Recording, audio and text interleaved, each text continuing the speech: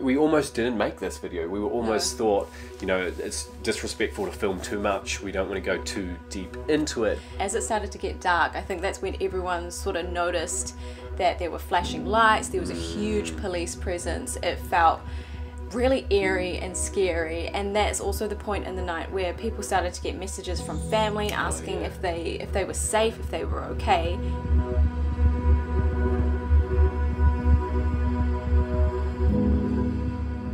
We've absolutely loved showing off Turkey, and this isn't the end of our Turkey series, but we mentioned in our last video that this trip was really special to us for a particular reason. So as much as the hot air ballooning that we finally got to do, which we're stoked about, as much as the hot air ballooning was a bucket list experience, there was something else on this tour, which is why we took this specific trip, that was a bucket list for us and for more so for Australians and New Zealanders as well. Yeah, so the reason that we took this tour was actually Anzac Day, and we'll explain a little bit more about what that is soon. But basically what that meant was that we slept on the shores of Gallipoli. It meant that we were sleeping outside in the cold in sleeping bags on a weird kind of incline sliding down the hill. Thousands of other people around, and to be honest, there were some genuine sort of safety concerns. Everyone around us felt it, and that's the reason that we wanted to sit down and actually make this video to kind of explain what that felt like. Yeah, it was intense, and so yeah, that's the reason we've decided to sit down and chat to you guys about it. So we won't go deep into the history, but to give some context, if you've not heard of Anzac or Anzac... Go ahead. Sorry, Siri. It's all good. Don't know why Siri jumped in there. If you haven't heard of Anzac or Anzac Day, so it's a day of remembrance in New Zealand and Australia for soldiers that fought in World War I and landed in Gallipoli. And so Anzac stands for Australian and New Zealand Army Corps.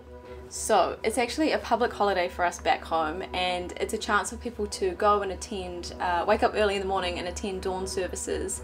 And the most legit one of them all is obviously at Anzac Cove in Gallipoli, because that's where the soldiers first landed, it's where New Zealand and Australia had the most casualties, and it's also where we slept for the night. Well, slept. Yeah, it's hard to sleep. So that is the context, but this is where things started to get really interesting and quite scary. So in the afternoon we jumped on a bus, we drove out to Gallipoli, and we joined this queue of what felt like maybe 20 other buses lining up to go inside for the events. It felt like forever that we were on this bus. So we arrived in the afternoon, and then the sun started going down, and as it started to get dark, I think that's when everyone sort of noticed that there were flashing lights, there was a huge police presence. It felt really eerie and scary, and that's also the point in the night where people started to get messages from family asking if they were safe, if they were okay. There was just this huge feeling of just fear, anxiety, tension, and the reason that we were getting messages from family is because they'd seen these news reports about someone who had been arrested in connection with a plan to kind of, that would have basically put us all in danger at this event. So the fear was high. Maybe we shouldn't have done this, but we all started to get very interested and wanted some context ourselves as to what was going on. And so somebody said on this bus, do you want me to read this article? So we all sat in silence and we listened as somebody read out what had been published about this person and the threat, basically. And then everyone just sat there in silence. People started comforting each other. Everyone was just, we were all on edge. We're like this, we were on the edge of our seats, and nobody really felt comfortable. People were holding hands, and it was scary. But then someone from the New Zealand Army jumped on the bus, took the microphone, and explained to us what was going to happen. He said that there was going to be 4 security checkpoints, and each one was going to get more intense than the last. So that kind of put our minds at ease a little bit, knowing that there was, you know, the Australian and New Zealand Army there. They were there to keep us safe, and they were proud of us for being there too. Yeah, and it was with the Kiwi accent, which we now know has been rated as the most sexy accent in the world. That's got to be an error. That's good. The 4th checkpoint was airport style screening. There was a full pat down. You couldn't have liquids over 100 mils. Males and females separated as well. And then we had got through, and we were waiting for the last person in our group to get through, and all of a sudden you just hear this and the power to only the security section went out, and my mind just started racing. I was like, why is this happening? I was in panic mode by Everyone this was point. really suspicious, and when I say I can tell, it was not because I could see you, because it was pitch black. So black. instantly I'm like, cell phone out, get the torch on, make people feel Yeah, you did well. somewhat comfortable. And then somebody pointed out flashing lights in the sky, and so we look up, and we're not experts. I mean, I fly a drone and I know what it should sound like. This one did not sound like that at all. No. It was almost completely silent with flashing lights, and we think it was an infrared drone flying above, surveying the area. So we sort of felt, that made me feel a little bit better, that they're taking it very seriously. Yeah, it was an absolute emotional roller coaster. But this, to the credit of the security staff there, like Dane said, they were taking it really seriously, and they weren't letting anyone else through. I feel like if they did let people through, I would have been like, see ya. Yeah, let's get out of there. And that was about 20 minutes of standing in the dark. And then it came back on, and we were like, okay, let's move on together and go and see where we're going to be camping, sleeping, and sort of the next part of it. About 11:30ish that we finally got through all of the security, and there were still hundreds or thousands probably of people that were behind us from the other buses that had since shown up as well.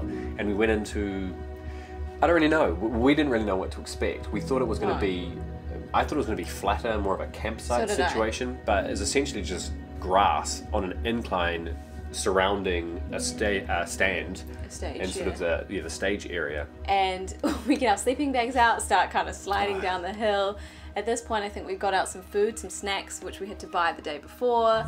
These are our snacks for the night. A couple of bananas, some rando bread things that we don't really know what they are.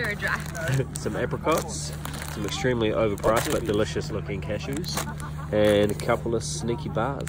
There was food and coffee there, but the queues got quite long, which is always sort of the case. So then we sat down anyway, or we got into our sleeping bags, and by about midnight everyone started to settle a little bit, and it was freezing. It was so cold. We thought we were prepared. We were pretty well prepared, but I could not this feel... portion of my face was not, and you might hear I've got a bit of a cold because of, I think because of this whole experience maybe as well. At about 5 a.m, that's when everyone started to wake up. We started to wake up. Well, not, yeah, I mean, I was awake the entire night. But that's when the movement started happening. Sleeping bags got packed away, and everyone sort of stood up for the dawn service. And we didn't actually record the service itself, just out of respect. It didn't feel right to kind of have a big camera up and not really be paying attention. We wanted to be completely present. So the service is about an hour, and it's speeches, it's national anthem. Yeah, there were Turkish representatives there because it is a really tight relationship between the three countries that we've talked about, and other allies that were there as well. And also laying of wreaths is a big thing too. Yeah, so there's a lot of songs and everything as well. It's a very special hour. And then this is when everybody separates at that point into the Australian an additional ceremony, an Australian specific one, a New Zealand specific one. And we were prepared, but...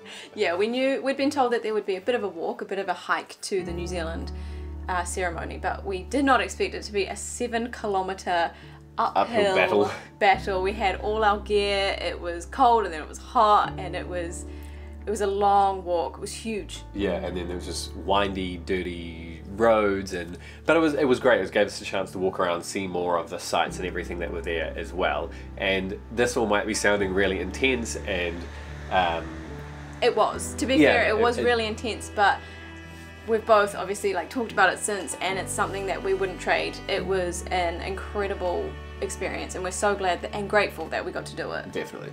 Fears and concerns aside, we're really happy that we decided to do this on a tour. It took all the stress and all the pressure away from us. I don't think that we could have organised that on our own. No, it would have been really difficult. And I have seen as well that a lot of the tours that are around Turkey actually stop off at Gallipoli. If you're an Australian or a New Zealander, regardless of the time of year, by the way, if you're a Kiwi or an Aussie, then obviously it's going to have a lot more significance to you. But sort of hope that this has added some context, that if you're interested in taking a trip like that, you would understand a little bit more. And just on a pure travel level as well, Gallipoli and that whole area is beautiful. So we would highly recommend that you go there and you experience it. Realise that this one is a lot deeper if you're not going to Gallipoli, if you're not an Aussie or Kiwi and you're just watching our experience. I hope it's still been really interesting for you. This is a sidestep, and then we're back to normality after this one. But it's just such a special occasion for us, and with the security concerns and everything, we almost didn't make this video. We were almost thought, you know, it's disrespectful to film too much. We don't want to go too deep into it, but it was one of those things that we keep thinking about and replaying that we were like, we have to sit down and we have to just share what was, scary, emotional, but so fulfilling. So all of the us. feelings. But anyway, the next video is us back in Istanbul. This time we're going to be exploring the European side. That doesn't go to plan. No. But nothing ever does, right? No, So that's travel. We have to make the most of it. But anyway, thank you so much for watching. And we'll catch you in the comments. Bye. Bye.